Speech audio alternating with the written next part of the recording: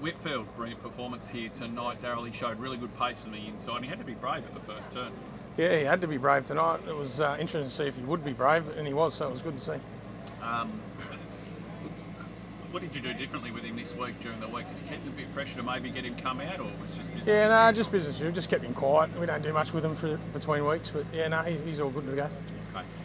You've got him qualified for winning now. He's had one race start there. I assume he'd been there a couple of times before then. What do you do with him between now and next Friday?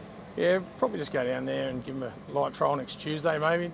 Sort of see how he pulls up. That's mainly the thing we'll go off. But yeah, might go down and give him one more look. Yeah.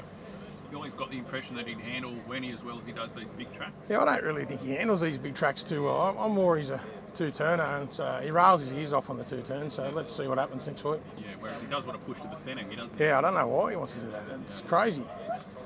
The other boy you've already got through, Sherry, what have you done with him since we saw him last? We're up in the air with whether we raced him or not. We've decided to just keep him at home and hopefully keep him well going in, and he'll be down there next week as well. Yep. Much to touch on, you unleashed a pretty nice pup a little bit earlier tonight, Fernando Hunter.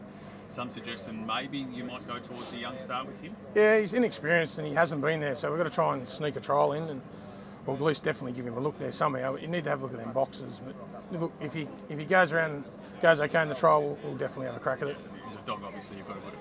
Yeah, look, he looks pretty good, so hopefully well. Team's flying, mate. You've got an amazing strike rate. I think I keep pushing your barrow on Sky. I reckon you've got just about the best strike rate in New South Wales at the moment. Good dogs make it easy, Jason. Well, that's true.